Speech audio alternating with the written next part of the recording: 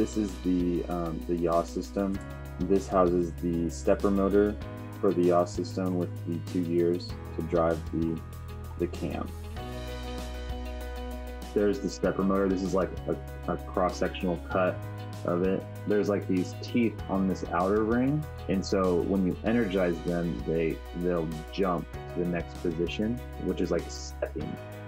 And so it allows for very precise movement of the stepper motor. The stepper motor will spin the cam to adjust for wind direction.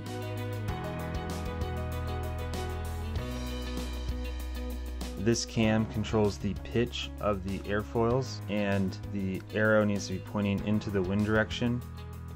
We have a wind vane made from an absolute rotary encoder with 300 counts per revolution. This is that rotary encoder down here with that the wind vane. The motor will turn in one direction until the Hall sensor finds the magnet, and then it will match the arrow with the direction of the wind vane. There's these rollers here, and they roll on this cam surface. Eccentric cam is not, circular to the rotation of the shaft. And so what that does is throughout the rotation, it's changing the pitch of the airfoils. The shaft goes through this section, which has the motor in it, and then this section has these 2 bearings which the shaft spins on. This is the bearings. So it's just, there's 2 bearings, there's one here, and then the shaft just goes through it. There's the generator. This is the gearbox. The gearbox is about 88% efficient, so we're losing about 12% power through the gearbox. For it being a 3D printed gearbox, it's pretty good. It's about 10% lower than what you would find in a standard planetary gearbox.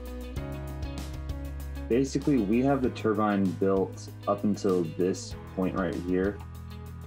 We just didn't get to this lower section, and so that's the point that bolts onto that box. The box is basically just kind of a part of the wind tunnel to support the turbine.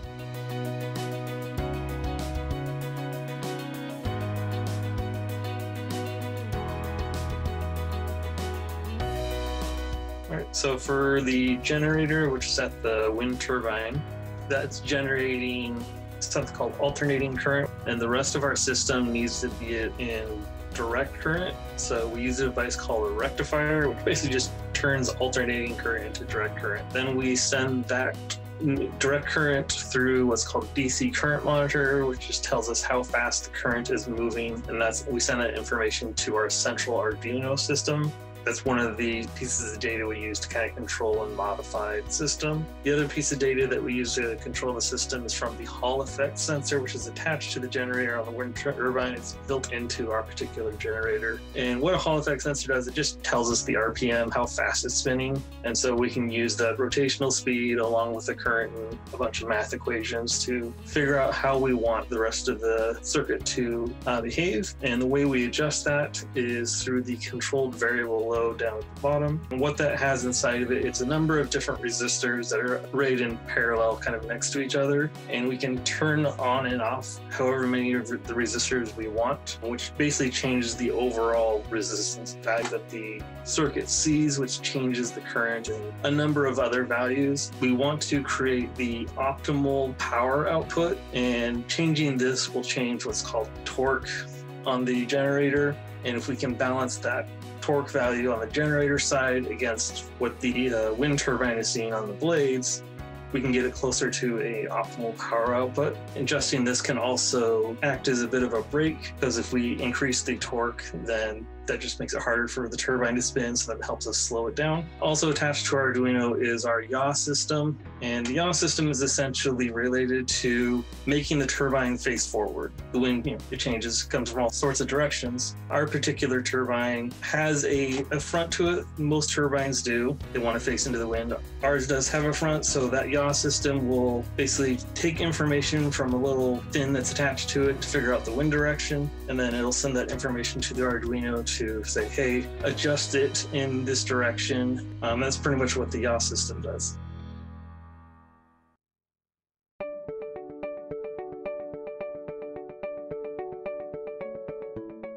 The wind tunnel that we put together can try to get up to about 11 meters per second. But the equipment that we have, we don't think we should push it any higher than that. So it's hard for us to test the turbine durability beyond those wind speeds. When everything was all connected together, it did not go as planned. Our turbine's not spinning because the generator and gearbox system has a large resistive torque. You have to spin it a lot to get it going. So the generator has a large, it's called the cogging torque. And the gearbox takes that and quadruples it. So basically it's so much force that it's hard to turn it even with your hands, and the turbine's not going to spin it either. If we take the generator and gearbox out and just spin the rotors, then it will spin up. The problem we're having is the gearbox has a really high gear ratio. The rotor part of the turbine cannot spin the gearbox in order to spin the generator. We need the gearbox to spin the generator fast enough to produce the power we need. If we want to make it spin, we need to lower the resistive torque of our power system. We didn't have lab access until really 3 weeks before the competition. If we got it done earlier than that, then we could probably have worked something out, got a different gearbox or something. But we only had the parts on hand at the moment, and that wasn't enough to get it working. When we were getting it up to 50 miles an hour, that was attached to the generator, which is a fabulous braking system, but as a power system, it's just not working. And it won't with that gearbox setup. Honestly, it's so obvious that you can just twist it with your hands. There was no higher testing involved. We ran dynamometer tests on the generator just to kind of measure how large the torque was, and it's enormous.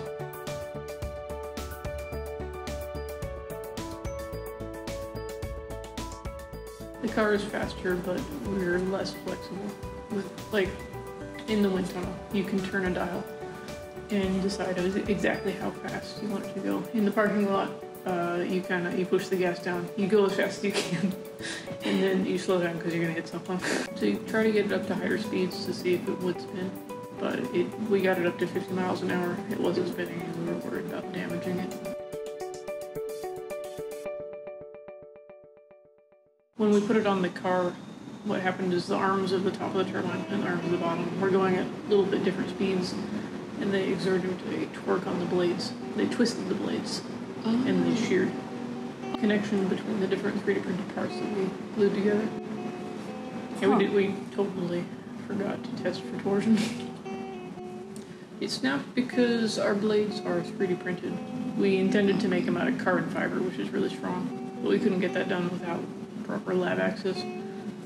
So we 3D printed them, and I didn't expect those to work at all.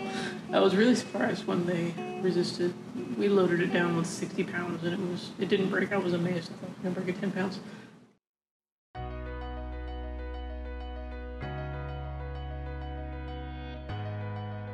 This is a good starting point for next year, because we spent so much of our time getting the rotor built that we didn't have time to troubleshoot. But now that we know what the problem is, next year's team will be able to take what we have and improve the system that doesn't work. They can get a better gearbox, get a generator that has a lower torque. Because basically what we have to do is we have to get everything running, and we expect the turbine to spin much faster than it currently was. Yeah, that would be a good next test, is to test it on the car without the gearbox.